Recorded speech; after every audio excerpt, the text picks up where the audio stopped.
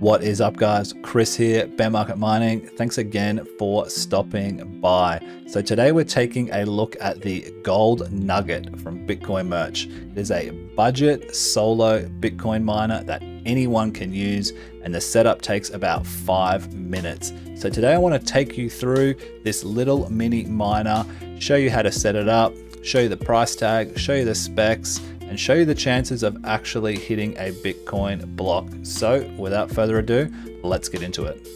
Looking at the Gold Nugget itself, they're very, very basic. There's not a lot to them. Now, this is actually an additional case that I've got with this little miner. It does often just come with the little LED screen, but it doesn't have anywhere to mount it or sit it. So, you know, this little case is quite handy because you can just sit it down like so, put it on your desk, put it on a shelf somewhere. And when these LEDs look up, they make a really cool little background piece. So going through some of the, the characteristics of this, as we said, there's not a ton to them. You've got your display on top, you've got a spot in the back here for your SD card, and you've got your power outlets, which is just a USB-C, which it will come with in the box. So the best part of these is powering on is as simple as putting that USB-C in and letting it do its thing. So initially it's going to try and connect to a Wi-Fi network, but because we don't have a Wi-Fi network details installed yet, it's going to take about 20 seconds or so and it will start loading, or it will bring up the details that we need to use. Will also show up with a QR code, so you can scan that for the exact install instructions. But you're not going to need those because I'm going to show you exactly how to do it. So as we can see right here, it's got an SSID, which is the Wi-Fi we're going to connect to, and the password. So moving on now, let's get this thing installed, and I'll take you through exactly how you set this up on your mobile phone. So let's go through this install. Very easy, as we said. First thing to do is you're going to click on your Wi-Fi. You're going to turn that on, and it is going to find this Nmap-2.4G. Now, little fun fact, these can occasionally connect to 5G networks, but if you're having any issue, make sure you've got a 2.4G network available. You're going to click on that and connect. Very, very simple. You're then going to need to click and hold on it again and click connect only this time, and we will be connected. The very next step, click right here on the little cog bar and click manage router, and it will take you to the device configuration. Now, I've jumped on the PC here because it's a little bit easier to show you everything, but you'll have this exact screen on your phone if you're doing it on your phone. If you're looking to do this on your computer, you'll just take the IP address at the top here, which I've got blurred out, plug that into your browser on the same network.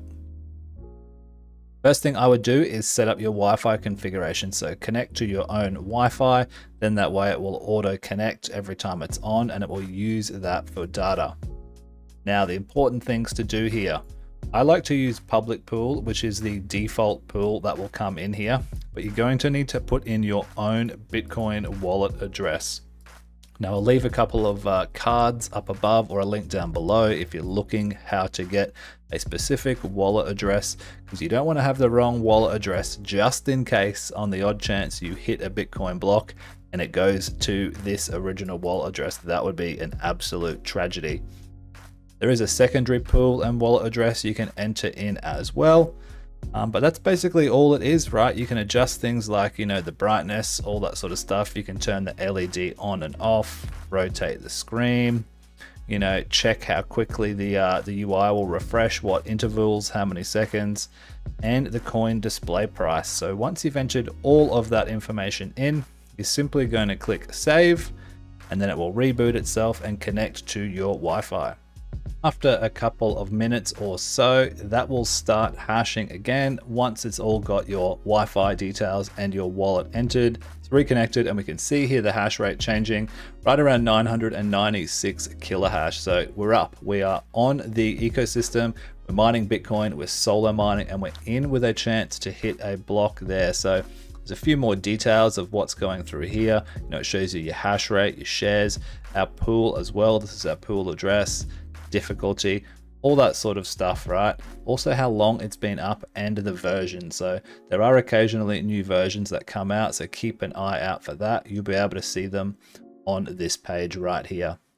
Now jumping on over into publicpool.io. This is the pool that we're mining to. So you'll be able to see this up and mining once it's connected. It only takes about a minute or so. And we can see right here, right around the 1.1 mega hash. So we're on the network now. We're at a chance to hit a Bitcoin block.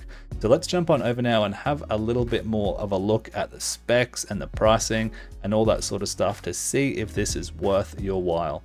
Over here on Bitcoin Merch is where you can grab one of these for yourself if you're interested. We can see right here, once this LED screen is lit up, it actually looks pretty cool. So, you know, for what they're worth, they might even just be a pretty cool little background feature for you to have while entering that Bitcoin lottery every day. Number of different colors you can choose from. And you can also get these without this little box, this support box, if you wanted to, but for the extra 10 bucks or so, I'd recommend it. So I'll leave a link down below. About 68 bucks. We do have an affiliate code thanks to Bitcoin Merch, so you can save yourself a few percent there and get them even cheaper.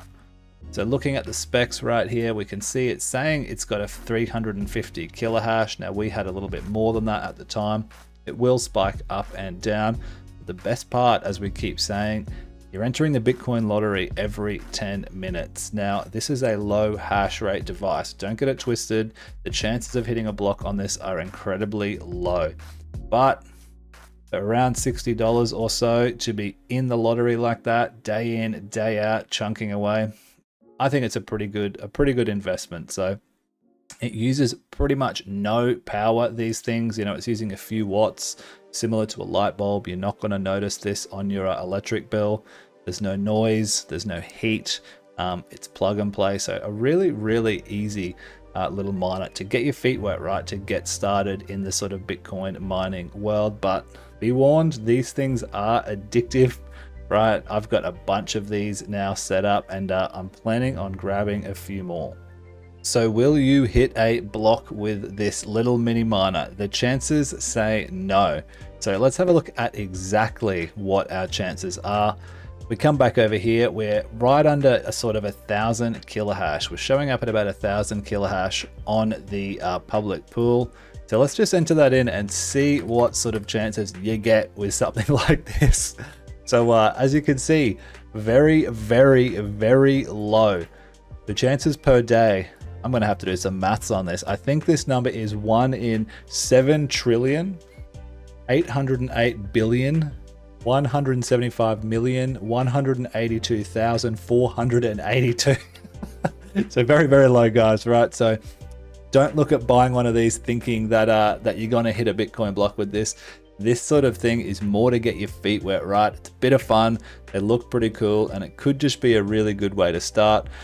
The winning value is 319,000 USD. So, you know, it's a lot of money to win. But just to give you a bit of an example, one of these other miners that we have, it's the Nerdax Q, which I'll leave a link for down below, has a lot more hash rate. So I think it's around 5.7 terahash, I believe it is. Is it terahash or gigahash?